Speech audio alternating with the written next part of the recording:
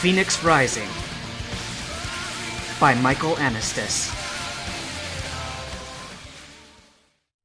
Outside, Jesse had arrived at the gates of the McElwain building, accompanied by a host of Giovanni's men, 500 to be exact, all armed with heavy firearms. Officer Jenny approached the leader, armed with only a nightstick. "This is neutral territory!" she shouted. "Even Pokemon battles are done outside of town!"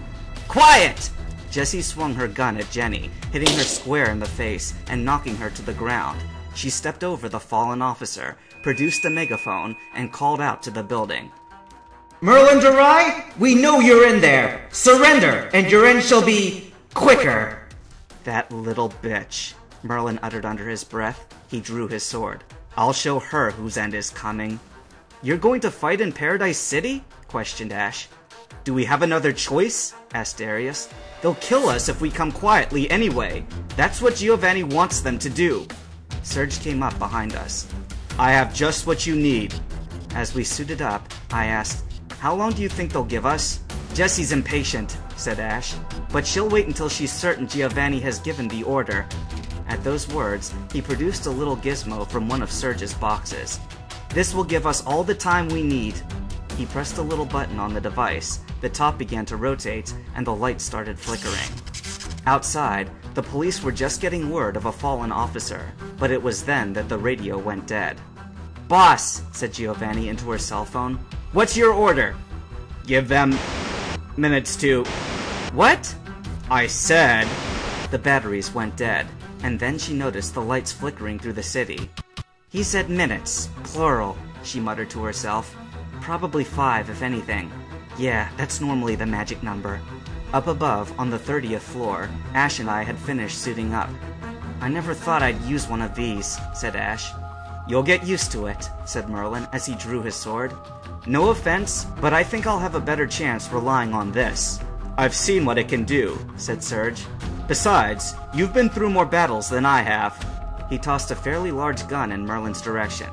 "But take this, just in case." "If you insist." "Ash, where are the others?" Brock stumbled through the door. "Right behind you!" He fell down on his knees and caught his breath.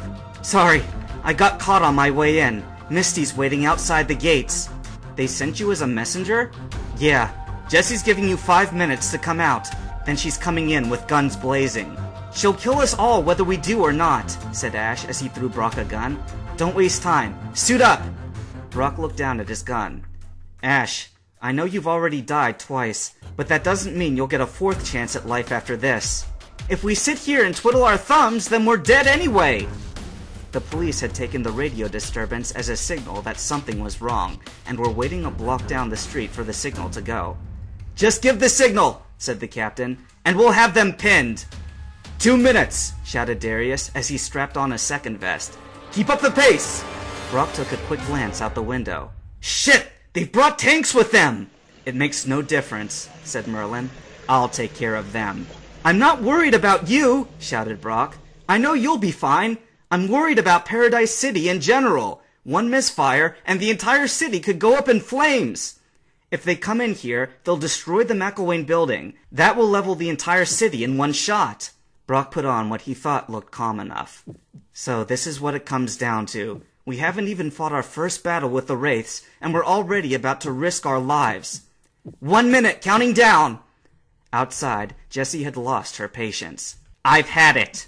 She pulled a grenade from her pocket. 14th floor! Let your journey end here! She hurled the grenade through the open window, exactly onto the 14th floor. 5, 4, 3, 2... All across the city, buildings shook, windows broke, and car alarms sounded, but everyone's eyes were focused on the man who flew out the window, waving the samurai sword through the air. "Feel my blade!" Merlin pointed the blade forward, and the force of the lightning which emitted from it was enough to send him back onto the 15th floor balcony. The tanks were struck dead center, blown out of the way, or decimated in its wake, and when the smoke cleared, a crater remained in the street, nearly 50 feet deep. That was our cue. Ash led the way. He clicked an ammo case into his rifle and aimed forward. At that very moment, the streets of the once calm and placid Paradise City became a fierce battleground. The rocket soldiers scattered, and the slowest of them fell to the ground. Ash and I came up beside the fallen Jenny and unloaded at the first soldiers to stand up from behind the wreckage of their tanks. The majority of them fell to the ground. At the same time, Serge gently lifted up Jenny in his arms and brought her to safety. We took a lot of them, but our ammo soon ran out. "They're out of ammo!" screamed Jessie as she pulled out her gun. "And out of luck! Take no prisoners!" Soldiers on all sides came rushing out and surrounded us. Brock and Darius soon found themselves in a similar situation. "We're not done yet!" shouted Merlin from the sky. "Your friends are always there for you!" Jessie stared up in awe.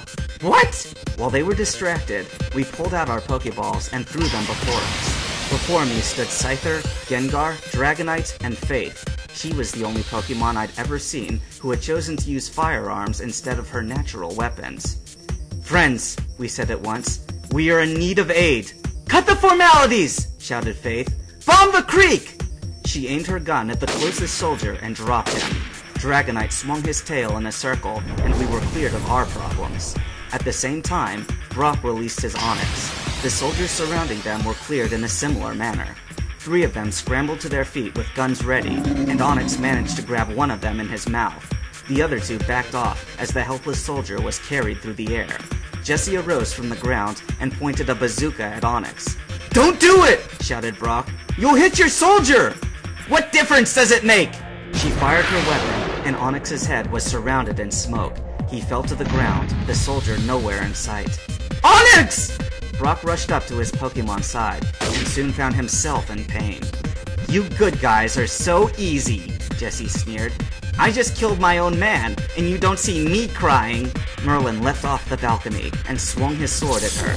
A weaker bolt struck the ground before her, just enough to send her off to the side, and enough to break Merlin's fall and lower him to the ground. "This ends now!" With those words, his sword was knocked to the ground, and a drop of blood fell to the pavement. "Perfect timing, James!" Jessie proclaimed. "James!" Merlin shouted, grasping his wrist. "You We'll have no profanity," said James as he walked up, his shotgun in hand. Meowth came up beside him. "And now, the tradition!" A tank rolled up behind them, and a spotlight fell upon them. "Prepare for trouble! And make it double! To protect the world from devastation! To unite all peoples within our nation! To denounce the— Ah!" A huge fireball came flying towards them. Jessie and James just barely escaped with their lives. The driver of the tank, however, was not so lucky. Merlin stood before them, sword in hand, a single strip of tape over his wrist. "We all know the motto!" he shouted. Merlin shouldered his blade and took one look around Paradise City. All around him, the streets were filled with rubble, glass, twisted metal, and dead bodies. "Look what you've done! You've destroyed an entire city! And for what? To kill us? Well, you failed miserably, but in doing so, you've managed to take a few thousand lives as well! Who knows how many civilians died in this battle? A worthy death!" Meowth leapt up behind Merlin and sliced the back of his neck. Blood seeped out onto his collar. His sword fell to the ground. Our canine bounded up to him, snatching Meowth up in his mouth along the way. "No! Please!" Meowth shouted. "I just did what I was told to do!" I covered my eyes. When I opened them again, I wished I hadn't. Meowth was in our canine's mouth and was about to be crushed between his jaws. "Mike! Behind you!" I leapt off to the side just as the bullets hit the pavement, somersaulted to my feet, and unloaded at the soldier who had tried to kill me. He fell to the ground and stained the sidewalk. When I looked back, our canine spit out the tiara from Meowth's head. "You killed Meowth!" Jessie shouted. She drew her weapon. "And you killed Merlin!" Faith managed to set Jessie's hair ablaze, but not before she felt the bullet pass through her shoulder. She clutched her wound and fell to the ground in pain. "Faith!" James aimed at me and connected. I didn't wake up until after we had left town.